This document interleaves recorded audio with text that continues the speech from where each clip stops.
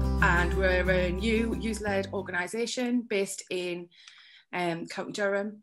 And this is part of our launch. So we launched on Monday, we opened for business, and we've had a really lovely week and lots of really interesting conversations on our webinars. So really looking forward to more of the same this morning.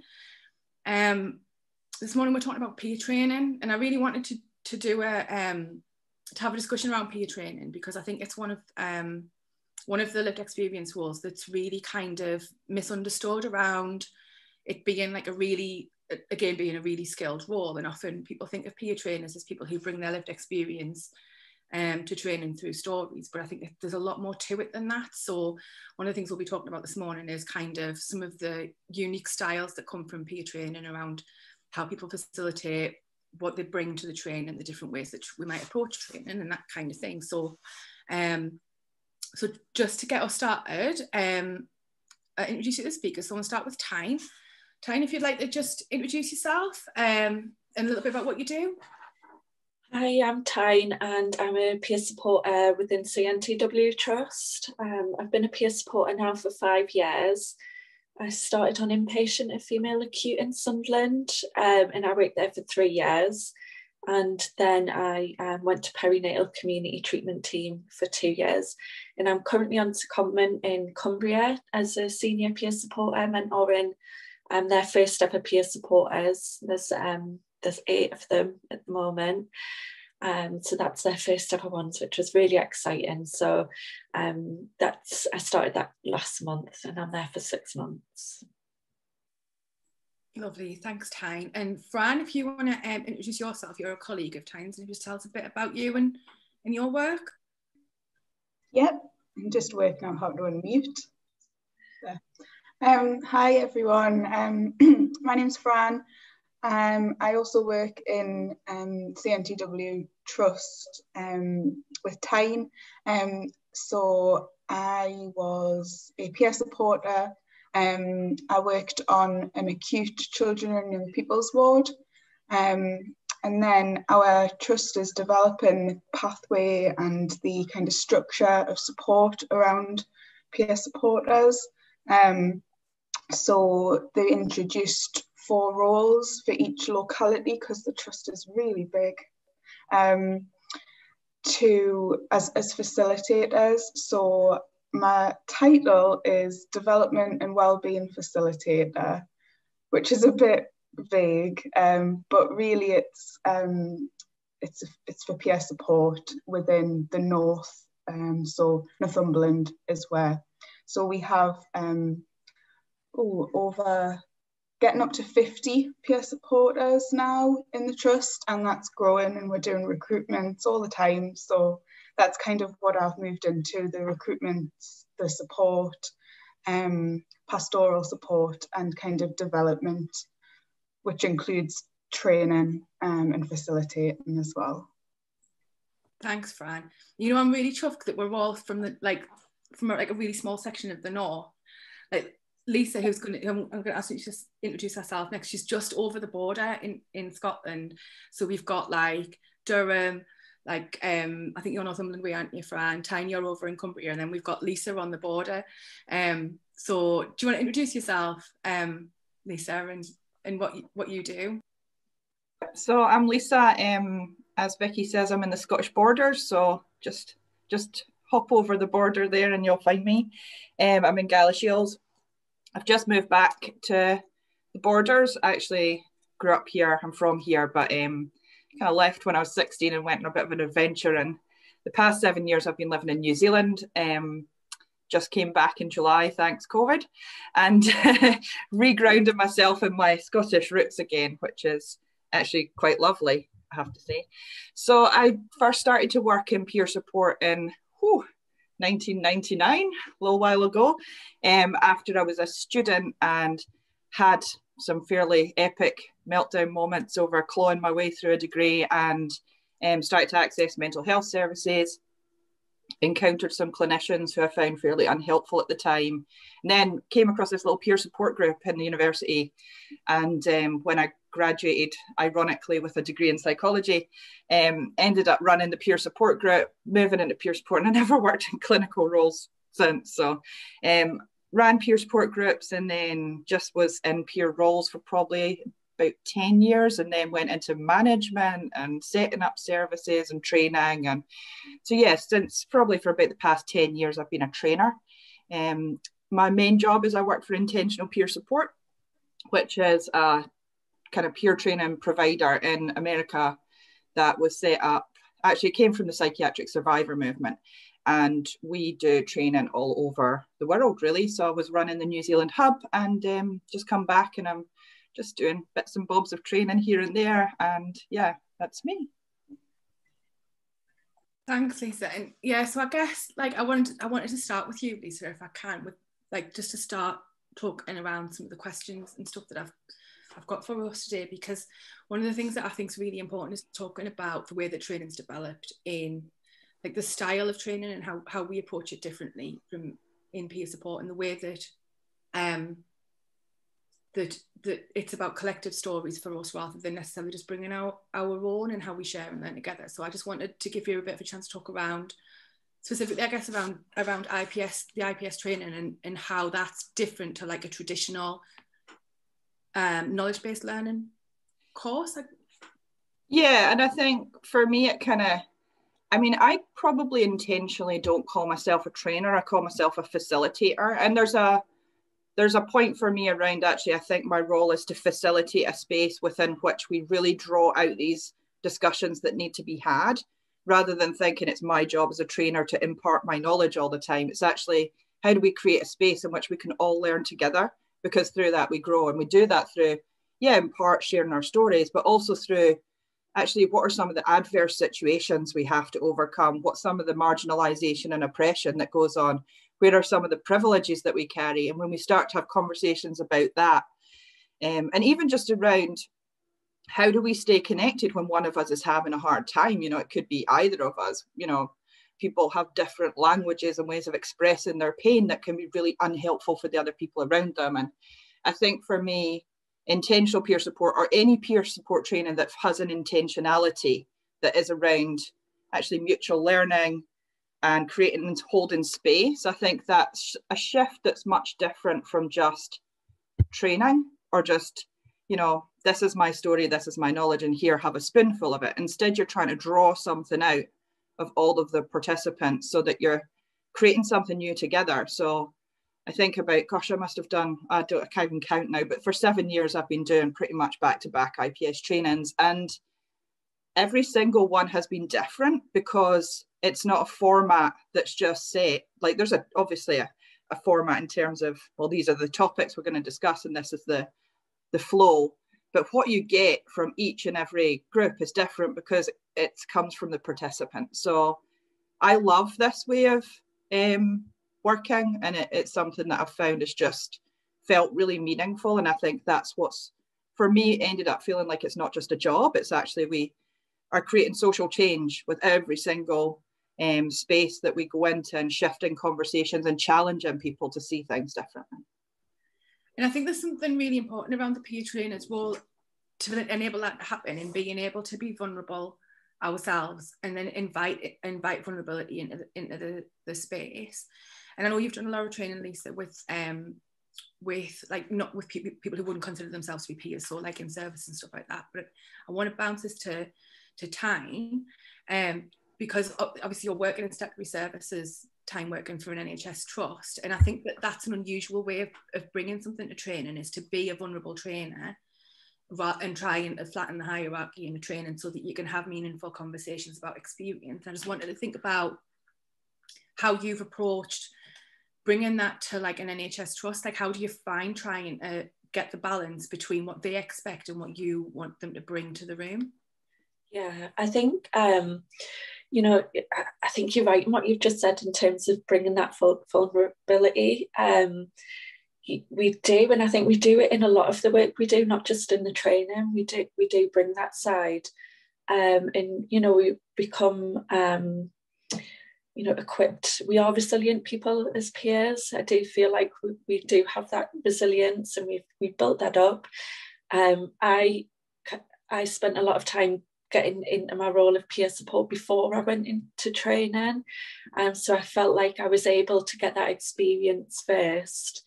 I didn't throw myself straight into things like that because I'd never done training before, ever. But it did seem like it would be a natural thing to progress into as soon as I started in the role. But I gave myself that time first to really develop myself in terms of getting used to that exposure of vulnerability within the role, and then bringing that into training. I do feel like, you know, having that time to do that, I brought it into training because I think when you're working within your clinical role, you're working with the same people and you kind of get used to that. But when you're training, you don't know who's going to be there. You don't know who's going to be in the room. So yeah, it is a negotiation and a balance of trying to get that right. But I suppose, you know, you prepare yourself really. You feel like you go into it prepared to share those things and possibly open yourself up to questions that you're not really expecting as well, so they can throw up a little bit of a curveball. But yeah, again, I just think out of experience I was able to, you know, get used to having those questions and bringing those in, and you know, knowing how to really, you know, feel for people to feel comfortable about ask questions, because I think sometimes people are a bit nervous to kind of go in, you know, with questions that you think might upset me or stuff like that. And I think with training, being able to start off giving that experience, it kind of makes people feel a bit more comfortable. So it's a bit of an icebreaker really, just sharing some of that experience. But as you say, it's not, the training as a whole isn't around a peer sharing experience, but I do think it helps to start with because it makes people feel comfortable to ask questions later on in the training. Yeah, and I think so much of what we do in a lot of the training that comes, particularly around mental health stuff, like a lot of the training people get is really quite kind of policy theory based, and a lot of, but we're engaging in human relationships all of the time, and we're both having experiences, even if it's not a peer relationship and it's not that reciprocal kind of relationship, like we're both experiencing that relationship. So I think it's helpful in when we're working in public service roles where we're working with humans, that like we're aware of the fact that we're bringing something as well. Yeah, I think, Fran, because you're working in like a development role and you're thinking about support and peer roles, like I guess I'm wondering, like, what kind of things have you been thinking about in terms of the development of people who were training? I remember really naively going into my first training in a peer role in the NHS and just thinking I could fly by the seat of my pants, like I could do in a presentation about, like, I don't know, business planning, and then getting really caught off guard by questions that were quite personal, even though I just talked about my personal story. So I guess, like, in a development role, part of what you would do would be preparing peers for training and supporting them through supervision and stuff. Yeah, that's exactly it. And I think because peer work is quite new, or is quite a role that is can be misunderstood, or there isn't a lot of definition around the role. It's about helping people to feel that they can really fly the flag, but do it how they want to do it. So if, for example, somebody wants to get involved in training, then we've got new senior peer supporters who've maybe been doing that for a while, who would work with them, but any sort of presentations, because we've got our own involvement service now, and so a lot of the time peers are asked through that, or even just through the connections that they've made in the trust, to get involved in training, which is great. But for me, it's about coming into that training. So, for example, we might get a request saying, "Oh, could you help deliver this formulation training? These are the dates. It would be great to have a peer involved." And I'll get back and say, "Okay, but will they be able to look at the training beforehand? Will they be able to talk to you? Will they be able to, you know, contribute to that training, or, you know, help design that training and all of them stuff, so that you enter it on a level field? Because just because somebody has that experience of maybe doing a formulation with somebody in a psychologist role, a peer might have experience of having a formulation done to them. So that's given equal weight into both sides. And so I suppose it's about supporting somebody to feel confident enough to kind of ask for that, not ask for that, but just say that, you know, it is important for me to come into this as an equal. The amount of times where I've went in and just kind of thought, regardless of banding, you are a human being, I am a human being, and we've both got, you know, experience to bring. And probably being quite bolshy and probably being quite, you know, just like, okay, that's fine, let's do this training together. And that's maybe taken somebody aback or something. But actually, when we've started working together, we found similar experiences, different views, and we're able to the final product before you even do the training. That way, it's about getting away from tokenism. And I think if people can feel that power within them to actually go, no, I'm not going to be a token, then that training that comes will always be so much, you know, more educational, but more real. It's richer in terms of like I was just saying that there's two people bringing something to every relationship in a service, at least two people bringing stuff into that, and it is quite kind of, there's already enough power in that dynamic between clinician and service user without then adding the power of the training that clinician receives, not having the perspective of people who've been in the service use, so that I guess the less that we're involved in the training, the less that power relationship can be more equal. And I just want, I guess one of the things that comes to my mind when I think about the nervousness around it being anything more than tokenistic is the stigma around the really difficult stuff that might come up in training and whether or not peers can handle it. And I know that there's kind of, I've felt it in myself in the room where something's come up that feels really difficult, and there's almost been like, oh my God, is Vicky going to be all right because she's a bit mad and this might set her off. And I know that sounds like, but I have felt that tension of like, there's a safety issue coming up. And I think I think you'd mentioned just now that you've been doing some training around like ACEs and trauma and that kind of stuff. And it is quite quite emotive subjects, and I just thought maybe you can talk around how you approach that to make it like boundaried and about learning, but then also not to try and run away from those more difficult conversations where actually there's a whole load of value in talking about that tough stuff.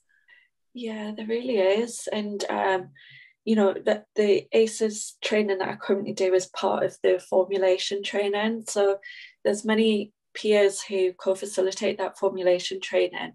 And I guess from our own experiences, we all do different parts. So we do it with another trainer who might do more of the clinical stuff, and then a peer can choose which parts. And because of my experience working in perinatal, which if for people who might not know, it's for ladies who are pregnant up to 1 year postnatal, and the bread and butter of everything we do within that is around bond and attachment with baby and adverse childhood experiences, just trying to break that cycle of intergenerational problems that happen. So when I do formulation training, that kind of seems to be the thing that I talk about it all of the time. Like everything I do, I bring adverse childhood experience in. I could talk about it all day. But so I do a lot of that, talking about that in the formulation training, because of the things that, you know, the kind of service users that I've worked with. But I think if I am kind of feeling that vulnerability, and if it is something that's quite challenging, I can also take myself out of my own experiences and use the experiences of other people that I've worked with.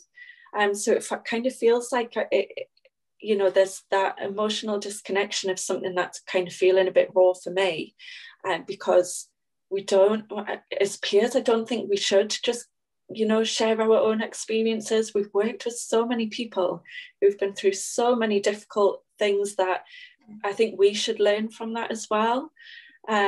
So, you know, often it's about kind of thinking about, actually, I know somebody who kind of went through that experience, and I can draw on what they told me about that experience and share that.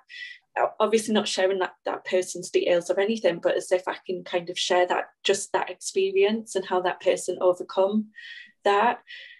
So I do feel like, we have worked with such a varied, you know, amount of people, that why can't we share other people's experiences as well? And, you know, because we're always learning.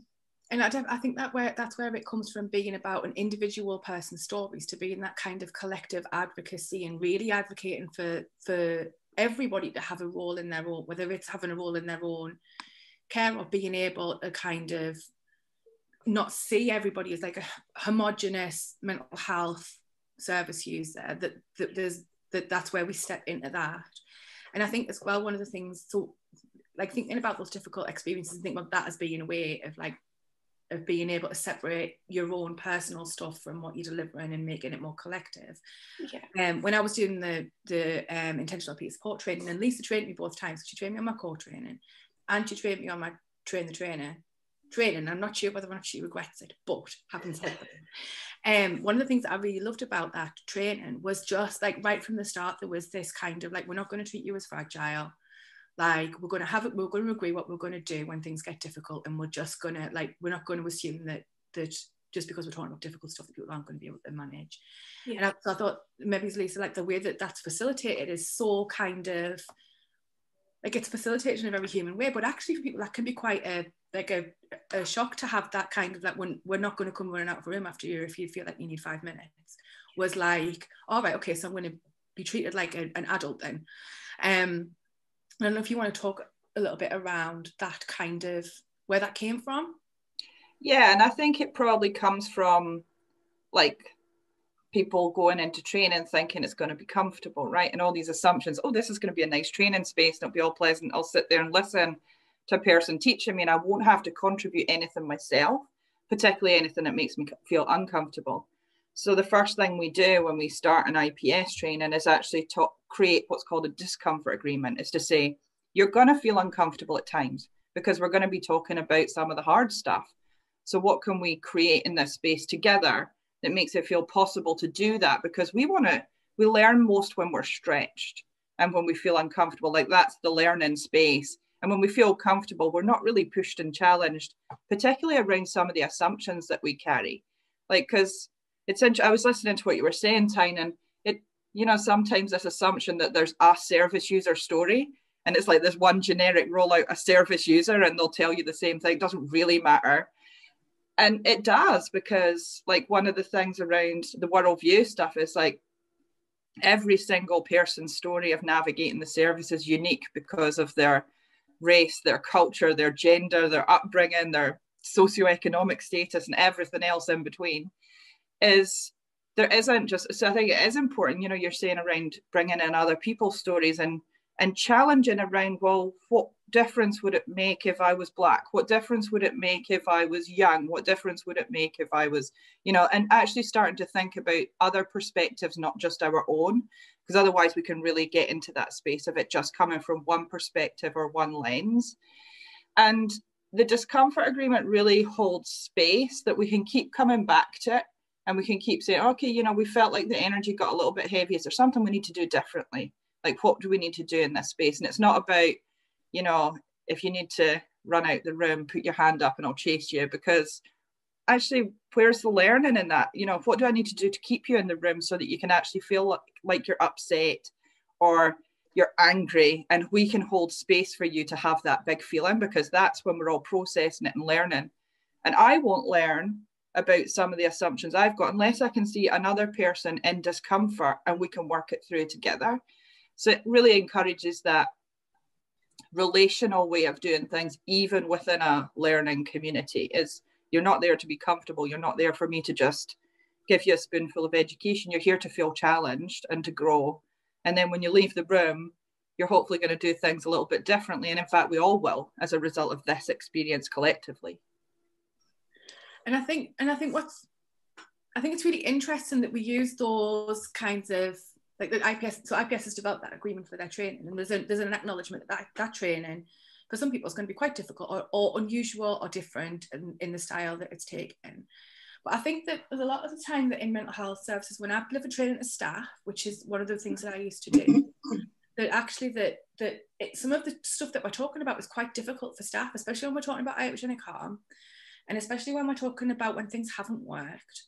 And that one of the things I found really helpful is pinching a bit of that discomfort agreement and using it with staff, so that when we get into that kind of, actually when we have these interactions with services, it can be hurt. It's not just that it doesn't work, it's that it can be harmful.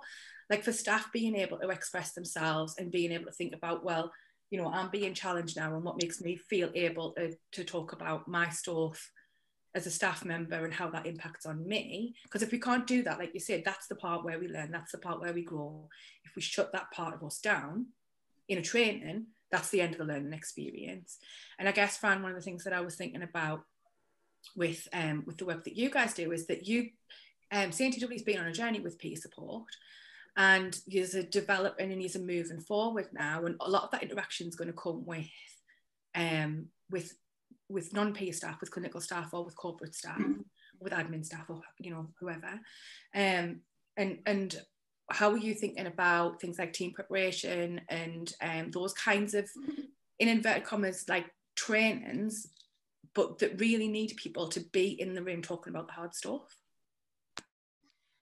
So when you say team preparation, is that team preparation for a peer supporter to go into that team? Yeah, or just like if you're talking to people who've if you're working with people who are wanting to work with peers, and they've got a very embedded way of doing things, it's quite different. How are you kind of approaching being able to open that up to new? Yeah, it is something that I think a lot, you know, it is worth having a lot of thought into it, and, you know, learning from past experiences of, because we've had peers for about 10 years, coming up 10 years now, and some of the early experiences of people were extremely difficult. Going into teams, it's about listening to those people and those experiences, and I think at the moment we've got a good thing going. So it's something that Tyne's been heavily involved in developing when it comes to Cumbria, and we're learning all the time. So we used to think that you've got a team, you've got somebody within the team, usually a manager. It could have come from director level saying you need to get up here. Well, nobody, you know, change is difficult, and nobody likes change to be inflicted on you. It's about choice.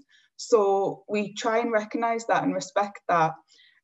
There's usually some allies within a team who might have been, you know, interested in peer support, or, you know, and they help from inside, spreading the word and kind of challenging those assumptions. But we also invite everybody to team preparation, presentations and talks. What we've tried to do is facilitate some of those difficult discussions about assumptions and say, look, this is the space, this is the time that your peer supporter hasn't come into your team yet, but here are some experienced peers who are delivering this presentation, which is being co-produced, to have those, and we've come to this space willing to be, you know, you don't need to feel like you're going to offend us, because, to be honest, we've probably heard it all before, and we've had to talk about it before. And quite a big part of it being a peer is to have that dialogue, is to facilitate that dialogue and challenge. So that's kind of what we've been doing. We've been having these team preparation days. But I think over in Cumbria, what you've done is, just by chance, haven't been able to do one beforehand, of going in, and actually it's been the peers went into that team and started their job, and then it's afterwards they've done that. So they've been able to be part of that presentation, and it's the discussion is so much more vibrant, colourful. People can put a face to a name, they can put a job title to tasks, to ways of doing stuff, and it has been a lot, seems more fruitful. Yeah, it was. We done one yesterday with the old adult community team, and there's 2 peers gone in there. And yeah, it flowed so much better than it would have done beforehand, because I think it would have been known, isn't it? Yeah, and it just seems like when we're doing this team preparation beforehand, it's all around assumptions and what problems might arise and things like that. But when you're doing it afterwards, it's very much solution focused. So the peers within that team have started seeing carers and service users. They say, for instance, the nurse, the CPN, has said, so we're working with this person, but how do you think that would unfold, and how do you think we can continue that work? And we're really talking about how that's going to extend in the future, and how peers can network within the community and things like that. So yeah, it went really, really well doing it that way, and I think we're going to do that a lot more now. We're going to go back to the teams once the peers been in a month or two, and just say, how's things going, and have you come up with anything, or can you think of any unique ways the peer can fit into the team? And yesterday people were coming up with ideas that, actually I was thinking of this, but I wasn't sure whether it was that of community, and that they're part of something, and they're not this other thing, alien coming in. So there really is as well in around this type of training, in that, like, we have, as peers, we're going into teams and we're challenging people, and that doesn't work if they don't feel able to challenge us back. And I like the idea of kind of having those relationships before you start that, kind of like looking at opportunities, but also looking at challenges, and being able to build relationships, because of the fact that, like, it is difficult. I mean, when we did our team prep before we brought peers in, when I was in Tuve, a lot of the conversations were around that, like, well, how do we know, like, how to challenge stuff? Because, like, we were talking about the peers coming in as being about part of their role is going to be change, and because they hadn't met the people who were coming in at the team, it was kind of like, well, what does that mean, and how are we going to do that? And do you not think, sorry Vicky, I'm interrupting. Sorry, go on.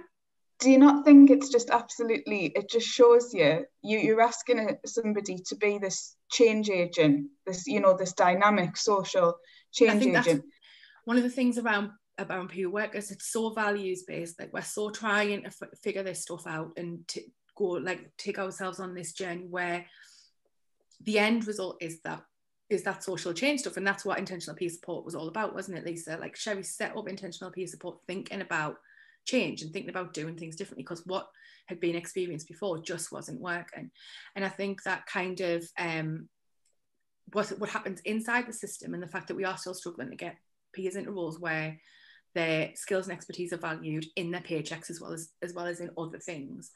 But bringing it outside again, Lisa, and thinking about the values that we're bringing to communities, like, and the way that IPS is kind of like, I see IPS as being like, this is what we offer, and, like, you can come to us and find out about it, but you can like it or leave it, and a very kind of values based, like, this is what it's going to be, and how those values are brought to the training itself as well, through the worldview element, I guess, as much as anything else, of what IPS is, that respect for worldview. And then not everybody's going to get it, and not everybody's going to want it. Just wanted to talk a little bit around, like, the values that we bring to training and how we hold our integrity to the peer stuff. I think IPS is a really good example of that. Yeah, and I think it's probably because it does sit outside the system. I mean, whilst we have trained people in the system, like the machine, IPS isn't necessarily about systems and services. It's actually about creating social change. So what we can create space for is, how do we talk about some of those frustrations we have about systems and services? It's not just always about changing them, but actually, why are they understanding and coming maybe from a place of curiosity about Why were they created? What are they there for? What purpose do they serve? You know, they were created in a time and a place. Is that still serving us well? And what could look different? It really invites that conversation for what could other possibilities look like. You know, if I'm in this space and I'm navigating this bureaucracy, what could be different? What could I bring to that space? How can, and those real values around, I mean, to me, it's in, so we've got like these core kind of tasks, and it's about connection. And actually, I'm thinking about, how can we be asking people as a service user or a peer or a lived experience worker to go in and change a system when we haven't even formed a connection with them and understood what their experience is. There has to be a journey, a relational journey, we're even on in that process where we go, tell me about your experience, I'll tell you about mine. Because we also need to understand the clinician's experience, because they're part of this system that in order to change it, we need to understand it too. And so there's really that need for mutuality, even within the space that we're trying to create some kind of change within, if that's our role. But also, what do we do outside of it to make sure that people's experiences are just heard and validated? It's not trying to fix it. It's not trying to make it palatable. I think sometimes the discomfort can be around people want to have the palatable conversations instead of actually the really, really hard ones about, how it actually feels to have your rights taken away from you, or how it actually feels to not have a voice. And those values of, multiple truths, I think, is a really important one for me. Is okay, well, there is the clinical story, there is the biomedical model, and that's just one story. We've also got other stories, the spiritual story, the relational story, and everything else. And how do we make sure that there's space for all those multiple truths and voices? And that, to me, is one of the strongest values that we don't see often within the systems or services, because it can often be just one perspective. And I think one of the things that I really love the idea of around that multiple stories is that they may make sense, the story might make sense in itself, but it might not make sense obviously with another story that you hold. So some people may still have that kind of medical understanding, or there's something biological going on here, but they might also and it's like it moves away from that whole you're right, I'm wrong, or that I have to change your mind. I have to go, no, you can't believe that anymore, this is the right way. Instead going, oh, okay, that's how you feel and that's what makes sense. Help me understand why you feel that way, or why that's your understanding. So it gives space for there being multiple truths and conflicting ones that where I can at one time believe two things that seem diametrically opposed and couldn't exist together, but they do, because I'm human. And I think that's where it comes back to that it's not about the content, it's about the values, and it's about the way we are with each other, because the content is always going to be relative and to the story. So when we're, one of the things I love about the IPS training is that it's all questions and it's very rarely a statement. So we might talk about connection, but then it's not, this is what connection is, it's what does connection mean to you? It's always a question, and it's always discovery about the room, so that people can understand that idea of there being different stories, different perspectives, different experiences, even just within one person. And so I've noticed that there's a question in the chat there around the content for working with team preparation. And I mean, I think that is, again, it's a values-based content. And I think that when we're thinking about team preparation, it's entirely different. I found it's entirely different for every team, and every time that we've tried to we might set some guidelines, but basically the conversations are going to be different every time. And I think it's one of the key things about team preparation is making sure that it's rooted in peer values and what peers delivering. And I think, do you want to come in there, Fran? Because I do think that there is something about, we've just had to change ours all the time. It's just like you've said, it's each service is so individual in terms of just so many things. And also if it's the case that it's co-developed and it's co-delivered, that in itself each time with peers who are working then brings in difference, and then you always get different conversations. So, but what I would just say, just any sort of like practical things, what's really helpful I've found is, one of the big dilemmas and questions in peer support, certainly that we found, is around the definition of the role. What do you do? What are your tasks? People have this view, even though it is such a relational thing, that's too hard. I don't know. It's more about tasks, and sometimes just having a bit of a teaching of around what the role is, what it isn't, can be a good place to start, because then things can come from that. And I'll let Tyne come in because she's had much more experience delivering them. Yeah, I think sometimes the approach I have, we do talk about what a peer support doesn't do just as much as what a peer supporter does.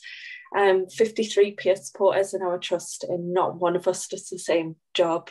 We all do something completely different, depending on the service itself, or depending on that person's experience. So me and Fran could work together in the same place, but do completely different things. So it's about learning from each other, really. We're all quite close in terms of the peer support community that we have. So we draw on each other's experiences. So when I'm doing team preparation, for instance, it could be for children and young persons service, I would go to Fran and just kind of get a little bit of background on it first. And I would maybe speak to that team manager or somebody within the team and just find out what kind of like the general role is with it, to be in that service.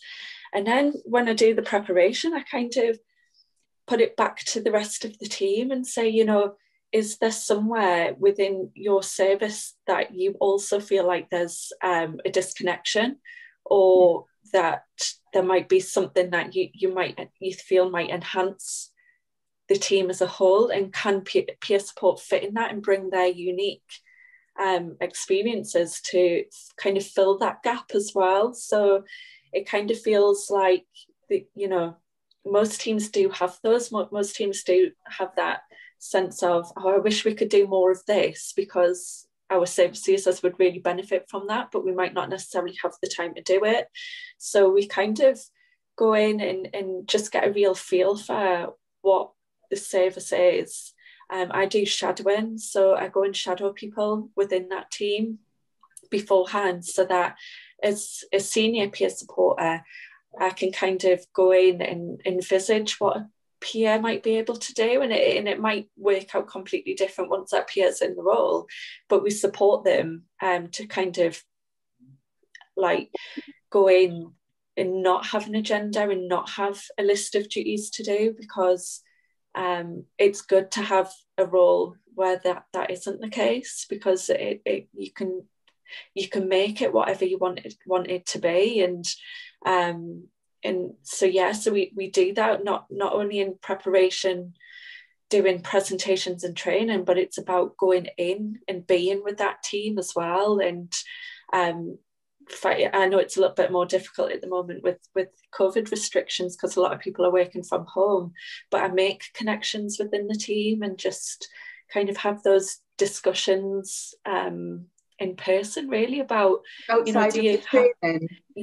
Outside of the training, and because often we're doing training over Teams at the minute, and you throw opportunities for questions and kind of everyone turns their camera off, and it's really difficult. But if you sat with the team in an office and you're just having a general chat about things, I might then go in with like, so do you think Pierre could like really pick up this kind of role and do this? And it's just so much more natural. So to have a senior peer supporter go in and be able to do that in preparation for the new peers going in is really helpful.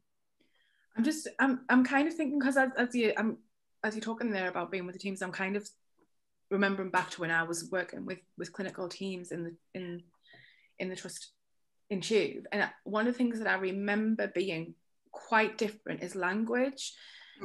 And I sometimes I'll go into peer spaces and I'm just relieved not to have to like use sentences to explain words. Like mutuality is one where like in a peer environment, we've got quite a good idea about what mutuality means, and it's beyond just having shared experiences and into that much deeper appreciation of mutuality, where you're talking about shared responsibility, where you're talking about sharing power or being aware of power and being able to kind of, and I was thinking about like we have the community of peers. When we talk to each other, we talk in different ways to how we speak when we're in systems, and it's almost like there's a shorthand peer language, and then there's the like rest of the world language where we try to explain what we mean when we say things. And I think that's really evident of this idea of like peer support about community, isn't it? Really, like we're talking about real relationships, we're talking about building kind of communities and being part of communities and having responsibility in our communities and being able to be part of it. And I think there's kind of one of the things that I find really interesting about when you bring peer support to a team and when you're training in it is the way that we train. We almost get people used to this new language, because stories are about language allows us to tell stories, and it's all intersected. And I'm just thinking about, so at least one of the things that always makes me laugh is when I see whether it's values or tasks or whatever around peer support, whether it's intentional peer support or other things, where the words are used on their own, and then people have to interpret what the words mean, and how very different it is in a peer training where we're talking about what it means together. And I just wanted, because we're running out of time, and I know I do know there's another question in the chat, and I'll come to that in a second, but I just wanted, when we're talking about these overlaps between clinical systemic worlds and peers and their communities, like I think language is a really important thing to talk about, but I also want to pull on your experiences of working with different cultures and different groups and their languages, because I think there's a lot of restriction in using English actually in the way that we talk about community and culture, because we're such an individualized culture. So I just wanted to kind of ask you, please, to talk a little bit about some of the different communities that you've worked with and how they express themselves differently. Yeah, and I think it's a really valid point, and it's actually something that can be helpful as the starting point. Is actually what language do we use and why? And when we're working with any group, is making sure we use a language that we collectively agree on.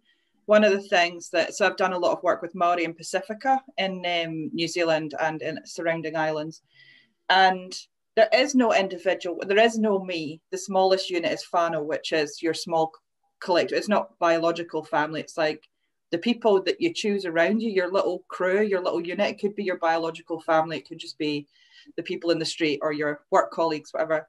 So that's their small unit. You know, that's the smallest. So there is no me. I'm not broken. I can't be diagnosed, because actually I'm part of a collective. So that means there's something within our little collective that's not working. It's not that it's me. And so that entirely shifts the way that we look for solutions, because we're not looking at an individualistic solution. We're not looking at plucking a person out of their whānau unit and putting them in a hospital. We're actually looking at what do we do to build and grow and support that family unit to keep this this little unit working well. Like what's not working and what can we do to support it? And so yeah, within the language, and you know, most Indigenous cultures don't have clinical language within their natural dialect, because it's a European construct, and it's a white European Western construct. And so when we are thinking about it through that lens, we're looking for particular things, solutions and problems, instead of actually thinking. Indigenous communities think relationally by nature, tend to be more, and I think even Scottish, you know, traditional communities were much more tribal, clan-based and communities and collectives. And so we then look at collective solutions that are much more within the community. So it shifts our whole way of thinking. And you can only really work with a community if you take the time to understand the language they use, the why, what does it mean for you? Because some things actually aren't translatable. And because it comes to an entire concept. Yeah, and I think there's that, I mean, I think understanding the way that different cultures and communities think about relationships and collectiveness, like that is also helpful for people to understand when they're thinking about peers, because even though we might be, you know, white Western and not have those words and concepts, like we are a collective, and we are trying to move out of this idea of individual deficit and into this idea of world experience, and whether that's in the way that we deliver training, because what we're asking people to do is come together and learn something together, or whether it's in the way that we think about peer support and each other. Like, we are trying to step out of this individual. And I've more recently, after having come out of the NHS and being in the community, I'm kind of starting to figure out where one-to-one peer support came from, because like it's always been a community-based, a community type experience, and how much of that has been influenced by the system, and the idea of like, we are working one-to-one with an individual because we're trying to fix someone, rather than we're trying to build a community that's, you know, like, that's a bit around humans. And I can see Fran's dying to get in there. So I am, but please tell me to shut up if I have to, because no. I know that I'm going somewhere with, so I don't know if it's a thing that people are aware of, but open dialogue in Finland, when you were talking, Lisa, about that network and that unit. I did the open dialogue training, so they do sit quite similar, actually, IPS and open dialogue. Brilliant. Yeah. So the model that's getting kind of researched at the moment in the UK, they've added peer support into it as pod, so peer supported open dialogue, and I've done that training. Probably should have said that at the start, actually. So I'm in this kind of dual role where I'm in the peer world, but I'm also still in the peer world, but I'm a practitioner, and that's when you start getting really complex things going on. However, I think we've managed, and I have to say that training, just reflecting on that training, it was the most transformative thing inside me that I've been on. And it was a year-long thing. We did 4 weekly residentials spread out across the year. I mean, you're saying about discomfort agreement. I think only peers could come up with that, if I'm honest, because you've been sat in training yourself, and you know something's come up, and you've just had, you know, and now we're like, no, actually, we're going to do something about this. It's the same in recovery colleges, quite similarly. When you're going into a course in a recovery college, you'll have that, not that term, but, you know, what to do if you're not okay. But during the pod training, you know, trainers cried, colleagues cried. It was just normal. And rather than saying, thinking about vulnerability, because I think that's kind of coming from a different thing, which is important, but it was more just about allowing emotion, because emotion is human, and bringing and allowing for that, because it was really self-work, if that's a term, like, rather than learning something and getting this information in, it was about, how do I feel? A lot of it is that kind of like, I think like we were talking about before, around acknowledging that we are bringing something into the room and figuring out what we're bringing ourselves. I think a lot of people talk about it as like self-awareness, and I'm not sure how much it's awareness, is just being able to be authentic about, because sometimes we don't know what's going on, do we? Sometimes, like, the idea of awareness is that we know what's going on, but sometimes we don't. Sometimes part of the learning is figuring it out, but being able to be authentic in a room. Yeah. Whether you're a trainer or whether you're a trainee, wherever you're sitting, like, it's really important to be able to learn, to be able to start from the point of like, actually, there's something going on here, and once you step into that discomfort, that's when I find that the learning. And there was such uncomfortable conversations when you've got people who've had, you know, sons who've been in hospital for 20 plus years, and then you've got the people, psychiatrists, sitting in the audience, and it's all very about facilitating voices, and about you know, that there can be disagreeing voices, but we need to bring them out, and we can reflect on them and respond to them, and that's how you learn. But it was so tense sometimes. And I think there's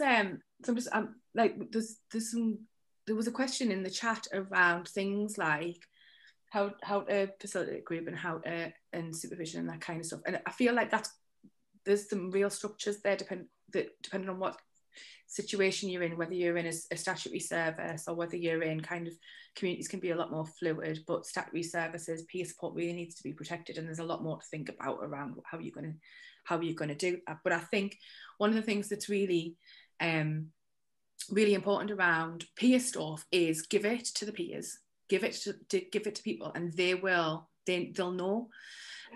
So particularly around like groups and stuff like that, like you don't, as if, is it one of the things about facilitating a peer support group is it's not yours, it's the group's. So there's an awful lot of like, and that's kind of like training or facilitating, there might be a slightly different one, but that's kind of what we're doing. It's not, we're here to give it to you, really. Like that's kind, like as a group of attendees, like this, we're going to learn about this together, and it doesn't always mean that I'm going to lead. Like sometimes it's going to come from in the group. I'm just noticing the time, because I'll keep saying I'm going to keep it to time, and then I get really annoyed with myself when I see the clock turn to the hour. So I'm just gonna, like, I kind of feel like it's not the most opportune point to stop, but I am gonna just bring us to a close on me, which is the way that I like it, as having the last word. I just want to say a big thank you to Tyne, Fran and Lisa for coming and sharing. And I think there's so much more we could go into. And one of the reasons why we've kind of tried to keep this to an hour is because I think we could all talk about it all day. And I just want to kind of have this opportunity to just let everybody know that we've got a couple more webinars next week. One is on access to justice, which is already lining up to be quite an interesting conversation, and I can see that one getting into some of the real difficulties in not just their criminal justice systems, but other elements of justice. So we're hoping to have someone come, waiting to confirm a speaker from Human Trafficking and Modern Slavery Youth-led organisation to talk about what happens when you fit in the gaps and there isn't a legal system that you can access. Then what happens, as well as the lived experience workers thinking about employment, and also around some of the other systems and some of the ways that we can be impacted around justice for an hour. So that should be quite interesting, trying to get all of that in. And then on Thursday next week, we're going to be talking about subjective analysis and experiential research, and what we can bring if we use an experiential lens to analyse information, data, stories, whatever. So that's next Thursday. But yeah, so a big thank you, Tyne, Fran and Lisa. Thank you guys for coming. I hope you've enjoyed it. I always love these kinds of conversations. If I could do this all day, I would. So yeah, and have a good rest of the day and a great weekend. And hopefully we'll see you next week.